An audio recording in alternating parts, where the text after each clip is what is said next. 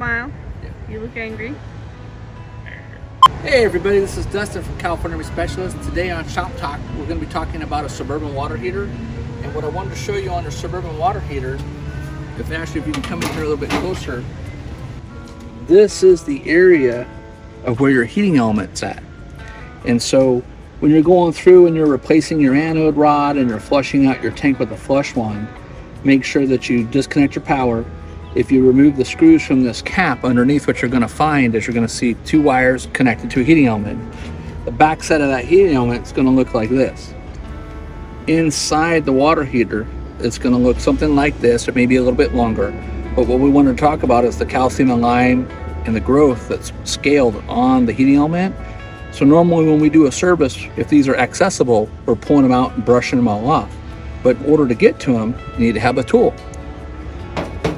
So this is a water heater heating element socket.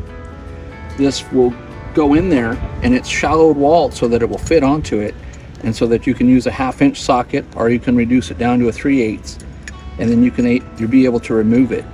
Sometimes there's other situations where you have to have even a thinner wall socket to get in because of the metal that's cut out. So this is a thin wall socket, and some people refer to it as a stem socket. It also is made to fit over that same connection. And then you'd use a screwdriver or metal shaft in order to slip in there and turn it. So these are two tools you're going to want to keep in your tool cart. Periodically, like once a year, it's suggested to go ahead and do a water heater service and pull those out. So thank you so much for watching Shop Talk. Hey, don't click off just yet. I've linked some other videos for you to see what's going on in the shop and some of our product offerings in the store.